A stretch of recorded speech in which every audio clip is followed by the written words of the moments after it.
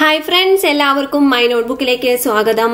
ഇന്നത്തെ വീഡിയോയിൽ നമ്മൾ പഠിക്കുന്നത് രസതന്ത്രത്തിലെ 50 പ്രധാനപ്പെട്ട ചോദ്യങ്ങളാണ്. കെമിസ്ട്രിയുമായി ബന്ധപ്പെട്ട 50 എക്സ്പെക്റ്റഡ് ക്വസ്റ്റ്യൻസ് ആണ് പഠിക്കുന്നത്. അപ്പോൾ ഇത് നമുക്ക് അടുത്ത ദിവസം VEO എക്സാമിന് തയ്യാറെടുക്കുന്നവർക്കാണെങ്കിലും LDC എക്സാമിന് തയ്യാറെടുക്കുന്നവർക്കാണെങ്കിലും ഹെൽപ്ഫുൾ ആയിരിക്കും എന്ന് പ്രതീക്ഷിക്കുന്നു. അപ്പോൾ ഇനി ഫയർമാൻ എക്സാം, അങ്ങനെ പല എക്സാമുകൾ വരുന്നുണ്ട്. ഈ ടോപ്പിക്കുകൾ ഇമ്പോർട്ടന്റ് ആണ്. അപ്പോൾ നമുക്ക് നോക്കാം ഏതൊക്കെ ചോദ്യങ്ങളാണെന്ന്. ഇതിനുശേഷം തൊട്ടടുത്ത വീഡിയോ ആയിട്ട് തന്നെ കെമിസ്ട്രി SCRT സംബന്ധമായ വീഡിയോയും ചെയ്യുന്നുണ്ട്. അപ്പോൾ അതുകൂടി ഫോളോ ചെയ്യാൻ ശ്രദ്ധിക്കുക. കെമിസ്ട്രി സംബന്ധമായ വീഡിയോസ് ഒരുപാട് പേര് കമന്റിൽ ചോദിച്ചിരുന്നു. അതിന്റെ വീഡിയോസ് നേരത്തെ ചെയ്തിട്ടുണ്ട്. അതിന്റെ ലിങ്കുകളും താഴെ ഫസ്റ്റ് കമന്റ് ആയിട്ട് കൊടുക്കാം. അതുപോലെ നിങ്ങൾക്ക് LDC, VEO എന്നീ ടെലിഗ്രാം ഗ്രൂപ്പുകൾ ജോയിൻ ചെയ്യാം. അതിനുവേണ്ടിയുള്ള ലിങ്കും താഴെ കൊടുക്കുന്നതാണ്. അപ്പൊ നമുക്ക് സ്റ്റാർട്ട് ചെയ്യാം. ആദ്യത്തെ ചോദ്യം എന്ന് പറയുന്നത് നമുക്ക് നോക്കാം. ഹാലജൻ ഗ്രൂപ്പിൽ ഉൾപ്പെടാത്തത് ഏത് എന്നാണ്. ഹാലജൻ ഗ്രൂപ്പിൽ ഉൾപ്പെടാത്തത് ഏത്? ഇവിടെ കൊടുത്തിരിക്കുന്ന അയഡിൻ, ക്ലോറിൻ, സെനോൺ, ഫ്ലൂറിൻ ആണ് അല്ലെ. അപ്പൊ ഹാലജൻ ഗ്രൂപ്പ് എന്ന് പറഞ്ഞാൽ ഏതൊക്കെയാണ്? നമുക്ക് ഗ്രൂപ്പ് 17 അല്ലെ, 17ാമത്തെ ഗ്രൂപ്പാണ് ഹാലജൻ ഗ്രൂപ്പ് എന്ന് പറയുന്നത്. ഈ ഹാലജൻ എന്ന് പറയുന്നത് ഇതിനകത്തുള്ള 6 മെറ്റാലിക് അല്ല, നോൺ മെറ്റാലിക് ഗ്രൂപ്പുകളാണ് ഈ പറഞ്ഞ ഹാലോജൻ ഗ്രൂപ്പ് എന്ന് പറയുന്നത്. അപ്പൊ അതിൽ വരുന്നത് ഫ്ലൂറിൻ, ക്ലോറിൻ. ഇപ്പൊ ഞാൻ ഏതൊക്കെയാന്ന് പറയാം. ഒന്ന് ഫ്ലൂറിൻ, പിന്നെ വരുന്നത് ക്ലോറിൻ, അതുപോലെ bromine, then iodine, then astatine. Astatine വരുന്നത് ഇങ്ങനെ AT എന്നാണ് കേട്ടോ, അസ്റ്റാറ്റിൻ. അതുപോലെ ടെന്നസൈൻ എന്ന് പറഞ്ഞത് TS എന്നാണ് ഡിനോട്ട് ചെയ്യാം. അപ്പൊ fluorine, chlorine, bromine, iodine, astatine and ടെന്നസൈൻ, അങ്ങനെ 6 എണ്ണമാണ് ഉള്ളത് നോൺ മെറ്റാലിക് ആയിട്ടുള്ള എലമെന്റ്സ്. അപ്പൊ അതിൽ പെടാത്തത് നിങ്ങൾക്ക് ഇവിടെ കാണാം, സെനോൺ ആണ് അല്ലെ. അത് ഉത്കൃഷ്ട വാതകത്തിലാണ് അത് പെടുന്നത്. അപ്പൊ സെനോൺ ആണ് അതിൽ ആൻസർ വരുന്നത്, ഹാലജൻ ഗ്രൂപ്പിൽ പെടാത്തത്. ഇനി അടുത്തത്, ആൽക്കലി ലോഹങ്ങളിൽ ഏറ്റവും സാന്ദ്രത കൂടിയത് ഏതാണ്? ഓക്കെ, ആൽക്കലി മെറ്റൽസ് അഥവാ ആൽക്കലി ലോഹങ്ങളിൽ ഏറ്റവും സാന്ദ്രത കൂടിയത് ഏതാണ്? അപ്പൊ അതിൽ സീസിയം, സാന്ദ്രത കുറഞ്ഞതാണ് ഇവിടെ ചോദിച്ചിരിക്കുന്നത്. I M so sorry. അപ്പൊ അതിൽ സാന്ദ്രത കുറഞ്ഞത് ലിഥിയം ആണ് കേട്ടോ. ഈ ആൽക്കലി മെറ്റൽസ് എന്ന് പറയുന്നതിൽ തന്നെ ഏതൊക്കെയാണ് ആൽക്കലി മെറ്റൽസ് വരുന്നത്? അതായത് ലിഥിയം, സോഡിയം, പൊട്ടാസ്യം പറയാം. ലിഥിയം, അതുപോലെ സോഡിയം, ദെൻ പൊട്ടാസ്യം, ദെൻ വരുന്നത് റുബീഡിയം ആണ്, rubidium, then caesium, then francium എന്നിവയാണ് വരുന്നത്. ഇത് ഏത് ഗ്രൂപ്പാണ് വരുന്നത്? ഈ ആൽക്കലി ലോഹങ്ങൾ പറയുന്നത് ഗ്രൂപ്പ് 1 ആണ് കേട്ടോ, ഗ്രൂപ്പ് 1 ആണ്. ഇത് പീരിയോഡിക് ടേബിളിൽ ഏത് ബ്ലോക്കിലാണെന്ന് ചോദിച്ചാൽ എന്തു പറയും? S ബ്ലോക്കിലാണ് സ്ഥിതി ചെയ്യുന്നത്. അപ്പൊ ആൽക്കലി ലോഹങ്ങൾ എന്ന് പറഞ്ഞ ഗ്രൂപ്പ് 1 ആണ്, S ബ്ലോക്കിലാണ്. Lithium, sodium, potassium, rubidium, caesium, francium എന്നിവയാണ്. അപ്പൊ അതിനകത്ത് ഏതൊക്കെ എലമെന്റ്സ് ആണെന്ന് പറയുന്നത് കേട്ടോ. ഓക്കെ, അപ്പൊ അതിനകത്ത് എന്താണ് ഈ ആൽക്കലി മെറ്റൽ എന്ന് പറയുന്നത് എന്നുള്ളത് ഐഡിയ കിട്ടിയെന്ന് മനസ്സിലായി. അപ്പൊ അതിന്റെ ഔട്ടർ മോസ്റ്റ് ഇലക്ട്രോൺ X ഓർബിറ്റലിൽ ആയതുകൊണ്ടാണ് S ബ്ലോക്ക് വന്നിരിക്കുന്നത്. അതിനെപ്പറ്റിയൊക്കെയുള്ള ഡീറ്റെയിൽ ആയിട്ടുള്ള ഒരു ക്ലാസ് അടുത്ത ക്ലാസ് ആയിട്ട് തന്നെ ചെയ്യുന്നുണ്ട് കേട്ടോ, ഈ S ബ്ലോക്ക്, P ബ്ലോക്ക് ഒക്കെ. അപ്പൊ അടുത്ത ചോദ്യം, ഏത് മൂലകത്തിന്റെ ആറ്റോമിക നമ്പർ ആണ് 100 എന്ന് പറയുന്നത്? ഏത് മൂലകത്തിന്റെ ആറ്റോമിക നമ്പർ ആണ് 100? അപ്പൊ അത് പല തവണ അങ്ങനെ ചോദിച്ചിട്ടുള്ളതാണ് കേട്ടോ. ആറ്റോമിക നമ്പർ 100 വരുന്നത് ഏത് മൂലകത്തിനാണ്? ഏതാണ് വരുന്നത്? ഫെർമിയം അല്ലെ, ഫെർമിയം ആണ് ആറ്റോമിക നമ്പർ 100 വരുന്നത്. അപ്പൊ അത് ഏത് ടൈപ്പിലാണ് വരുന്നതെന്ന് വെച്ചാൽ ആക്ടിനൈഡുകളുടെ കാറ്റഗറിയിലാണ് ഈ ഒരു ഫെർമിയോ ഒക്കെ വരുന്നത് കേട്ടോ. ആക്ടിനൈഡ്സിന്റെ കാറ്റഗറിയിലാണ് വരുന്നത്. ഇതിന്റെ മാസ് നമ്പർ, ഈ ഫെർമിയത്തിന്റെ ആറ്റോമിക നമ്പർ 100 പറഞ്ഞല്ലോ, മാസ് നമ്പർ 257 ആണ്. 257 ആണ് കേട്ടോ. ഓക്കെ, അപ്പോൾ അങ്ങനെയാണ് വരുന്നത്. അപ്പോൾ അതാണ് ഏറ്റവും എന്താ പറയാ, അതിന്റെ സിമ്പലും കൂടി ഒന്ന് പറഞ്ഞേക്കാം. ഫെർമിയത്തിന്റെ സിമ്പൽ എന്ന് പറഞ്ഞാൽ FM എന്നാണ് കേട്ടോ, FM. ഓക്കെ, ഇനി അടുത്ത ചോദ്യം എന്ന് പറയുന്നത് ഏറ്റവും ഉയർന്ന ഉരുകൽ നില അഥവാ മെൽറ്റിംഗ് പോയിന്റ് ഉള്ളത്. ഓക്കെ, ഏറ്റവും ഉയർന്ന മെൽറ്റിംഗ് പോയിന്റ് ഉള്ള മെറ്റൽ ആണ് ചോദിച്ചിരിക്കുന്നത്, അതായത് ലോഹമാണ് ചോദിച്ചിരിക്കുന്നത്.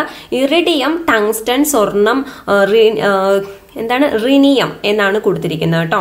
ഓക്കെ, അപ്പോൾ മെൽറ്റിംഗ് പോയിന്റ് ഓഫ് ടങ്സ്റ്റൺ ആണ് ഏറ്റവും കൂടുതലായിട്ടുള്ളത്. മെൽറ്റിംഗ് പോയിന്റ് ഓഫ് ടങ്സ്റ്റൺ അപ്പോൾ അതിനകത്ത് കൊടുത്തിട്ടുണ്ട് ടങ്സ്റ്റൺ ഓപ്ഷൻ ബി. അതിന്റെ ആൻസർ ഞാൻ പറയാം, അതായത് മെൽറ്റിംഗ് പോയിന്റ് വാല്യൂ പറയാം. 3422 ഡിഗ്രി സെൽഷ്യസ് അതാണ് കറക്റ്റ് ആയിട്ട് വരുന്നത് കേട്ടോ. അപ്പോൾ പക്ഷേ ഇപ്പൊ കാൽക്കുലേഷൻസിലൊക്കെ സാധാരണ ചിലപ്പോൾ 3400 ഡിഗ്രി സെൽഷ്യസ് എന്നിട്ട് കാൽക്കുലേഷൻസിലൊക്കെ ഉപയോഗിക്കാറുണ്ട്. എന്നാലും 3422 ആണ് കേട്ടോ. 3422 അത്രയും ഡിഗ്രി സെൽഷ്യസ് ആണ് മെൽറ്റിംഗ് പോയിന്റ് ഓഫ് ടങ്സ്റ്റൺ എന്ന് പറയുന്നത്.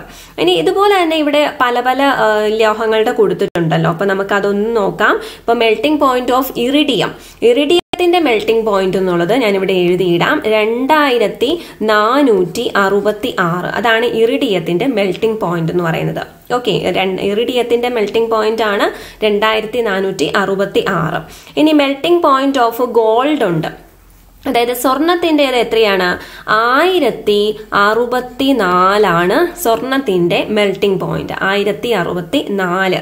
ഓക്കെ, ഇനി അടുത്തത് റിനിയം. ഓക്കെ, റിനിയം എന്ന് പറഞ്ഞിട്ട് ഒരു എലമെന്റിന്റെയും കൂടി അവിടെ കൊടുത്തിട്ടുണ്ട്.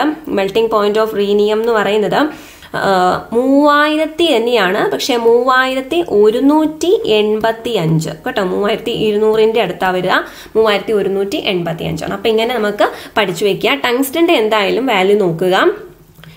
ചന്ദ്രനിൽ ഏറ്റവും കൂടുതലുള്ള മൂലകം. ഓക്കെ, അപ്പോൾ ചന്ദ്രനിൽ ഏറ്റവും കൂടുതലുള്ള മൂലകം എന്ന് ചോദിച്ചാൽ അത് ഓക്സിജൻ ആണ് കേട്ടോ. ഓക്സിജൻ തന്നെയാണ് ചന്ദ്രനിൽ ഏറ്റവും കൂടുതലുള്ള മൂലകം വരുന്നത്. അത് കഴിഞ്ഞിട്ടാണ് സിലിക്കൺ ഒക്കെ ഒരു 30-40% ഒക്കെ പിന്നെ വരുന്നത്. ഏറ്റവും കൂടുതലുള്ള മൂലകം ചോദിച്ചാൽ ഓക്സിജൻ തന്നെയാണ്. പിണ്ഡത്തിന്റെ അടിസ്ഥാനത്തിൽ ഭൂവൽക്കത്തിൽ ഏറ്റവും കൂടുതലുള്ള മൂലകം ഏതാണ്? പിണ്ഡത്തിന്റെ അടിസ്ഥാനത്തിൽ നിന്നാണ്. അപ്പൊ എത്ര മാസിന്റെ അടിസ്ഥാനത്തിൽ ഏറ്റവും കൂടുതൽ ഭൂവൽക്കത്തിൽ ഏറ്റവും കൂടുതലുള്ളതാണ് ചോദിച്ചിരിക്കുന്നത്. അത് ഏതാണ് മൂലകം? അത് ഓക്സിജൻ ആണ് കേട്ടോ. ഓക്സിജൻ തന്നെയാണ് വരുന്നത്. ഇനി അതിനകത്ത് തന്നെ ഇപ്പോൾ ഏറ്റവും കൂടുതലുള്ള എലമെന്റ് ഇപ്പൊ ചോദിച്ചു. അതുപോലെ മെറ്റൽ ആണ് ചോദിക്കുന്നതെങ്കിൽ നമ്മൾ അലൂമിനിയം പറയേണ്ടി വരും. അപ്പൊ ഇതിനി അടുത്തത് മനുഷ്യ ശരീരത്തിന്റെ എത്ര ശതമാനമാണ് ഓക്സിജൻ വരുന്നത്? മനുഷ്യ ശരീരത്തിന്റെ എത്ര ശതമാനമാണ് ഓക്സിജൻ? 90, 18, 45, 65. അപ്പൊ മനുഷ്യ ശരീരത്തില് എത്രയാണ് വരുന്നത് ഓക്സിജൻ എന്ന് പറയുന്നത്? അത് 65% കേട്ടോ. 65%. സാന്ദ്രത കൂടുതലിൽ രണ്ടാം സ്ഥാനത്തുള്ള മൂലകം ഏതാണ്? സാന്ദ്രത കൂടുതലിൽ രണ്ടാം സ്ഥാനത്തുള്ള മൂലകം, ഡെൻസിറ്റി ഏറ്റവും കൂടുതൽ ആർക്കാണ്? അത് കമന്റ് ചെയ്യുക. സാന്ദ്രത കൂടുതലിൽ രണ്ടാം സ്ഥാനത്ത് ആരാന്നാണ് ഇവിടെ ചോദിച്ചിരിക്കുന്നത്. ഇറിഡിയല്ല, റീനിയം ആണ് കേട്ടോ. റീനിയമാണ് ഇവിടെ ആൻസർ വരുന്നത്. റീനിയം അല്ല, അതിന്റെ വാല്യൂ ഞാൻ പറയാം. ഇറിഡിയം ആണ് കേട്ടോ. ഇറിഡിയത്തിനാണ് സെക്കൻഡ് സ്ഥാനം വരുന്നത്. ഓക്കെ, അപ്പൊ ഇതിനകത്ത് ഡെൻസ് മെറ്റൽ ഏതാണ്? ഏറ്റവും ഡെൻസർ ആയിട്ടുള്ള മെറ്റൽ ഏതാണ്? അതിന്റെ ആൻസർ താഴെ കമന്റ് ചെയ്യാം. അതുപോലെ സാന്ദ്രത കൂടുതൽ രണ്ടാമത്തേതാണ് ഇപ്പൊ ഞാൻ പറഞ്ഞത് ഇറിഡിയം തന്നെയാണ് കേട്ടോ. അപ്പോ ഏറ്റവും ഡെൻസ് മെറ്റൽ ഓസ്മിയമാണ്, രണ്ടാമത്തേത് ഇറിഡിയമാണ്. ഓക്കെ, ബ്ലാക്ക് ലെഡ് എന്നറിയപ്പെടുന്നത് ഏതാണ്? ബ്ലാക്ക് ലെഡ് എന്ന് പറയുന്നത് എല്ലാവർക്കും തന്നെ അറിയാവുന്നതാണ് അല്ലെ, വളരെ എളുപ്പമാണ്. ഗ്രാഫൈറ്റ്. ഏറ്റവും നന്നായി വൈദ്യുതി കടത്തിവിടുന്ന അലോഹം ഏതാണ്? ഏറ്റവും നന്നായി വൈദ്യുതി കടത്തിവിടുന്ന അലോഹം അതേതാണ്? സിലിക്കൺ ആണ് ഏറ്റവും നന്നായി വൈദ്യുതി കടത്തിവിടുന്ന അലോഹം വരുന്നത്. ഏറ്റവും കൂടുതൽ രാസപ്രതിപ്രവർത്തന ശേഷിയുള്ള മൂലകം. റിയാക്റ്റീവ് ആയിട്ടുള്ള മൂലകം എന്നാണ് ഉദ്ദേശിക്കുന്നത്. ഏറ്റവും കൂടുതൽ ഏതാണ്? ഫ്ലൂറിൻ ആണ്. ഫ്ലൂറിനും ക്ലോറിനും ആണ് ഏറ്റവും കൂടുതൽ ഇതുള്ളത്. അപ്പൊ ഫ്ലൂറിൻ ആണ് ഏറ്റവും കൂടുതൽ രാസപ്രതിപ്രവർത്തന ശേഷിയുള്ള മൂലകം. സോഡിയം വേപ്പർ ലാമ്പിന്റെ നിറം എന്താണ്? സോഡിയം വേപ്പർ ലാമ്പിന്റെ നിറം മഞ്ഞ നിറമാണ് കേട്ടോ. ആദ്യമായി ബോക്സൈറ്റിൽ നിന്ന് അലൂമിനിയം വേർതിരിച്ചെടുത്തത് ആരാണ്? ആദ്യമായി ബോക്സൈറ്റിൽ നിന്ന് അലൂമിനിയം വേർതിരിച്ചെടുത്തത് ഏസ്റ്റഡ് ആണ്. ഹാൻ ക്രിസ്റ്റ്യൻ ഏസ്റ്റഡ് ആണ്. അസ്ഥിയിലെ പ്രധാന ഘടകം ഏതാണ്? അസ്ഥിയിലെ പ്രധാന ഘടകം എല്ലാവർക്കും പരിചയമുള്ള പേരാണ് അല്ലെ, എല്ലാവർക്കും അറിവുള്ളതാണ്. ഏതാണ്? കാൽസ്യം ഫോസ്ഫേറ്റ് ആണ്. Calcium phosphate. റബ്ബറിന്റെ വൾക്കനൈസേഷൻ ഉപയോഗിക്കുന്നത് എന്താണ്? റബ്ബറിന്റെ വൾക്കനൈസേഷന് ഉപയോഗിക്കുന്നത് സൾഫർ ആണ് റബ്ബറിന്റെ വൾക്കനൈസേഷന് ഉപയോഗിക്കുന്നത്. ഭൗമ അന്തരീക്ഷത്തിൽ ഏറ്റവും കൂടുതലുള്ള നിഷ്ക്രിയ വാതകം ഏതാണ്? ഭൗമാന്തരീക്ഷത്തിൽ ഏറ്റവും കൂടുതലുള്ള നിഷ്ക്രിയ വാതകം എന്ന് പറഞ്ഞാൽ നമ്മൾ പറഞ്ഞു നോബൽ ഗ്യാസ് അല്ലെ, അത് ഏറ്റവും കൂടുതലുള്ള ഏതാണ്? ആർഗൺ ആണ് ഏറ്റവും കൂടുതൽ വരുന്നത് ട്ടോ. ഇനി ഏതിന്റെ അയിരാണ് പൈറോലൂസൈറ്റ്? ഇവിടെ പറഞ്ഞിരിക്കുന്നത് മാംഗനീസിന്റെ അയിരാണ് പൈറോലൂസൈറ്റ് എന്ന് പറയുന്നത്. ഇരുമ്പിന്റെ ഏറ്റവും ശുദ്ധമായ രൂപം ഏതാണ്? അപ്പൊ തുരുമ്പ്, pig iron, rote iron, haematite എന്നൊക്കെ കൊടുത്തിട്ടുണ്ട്.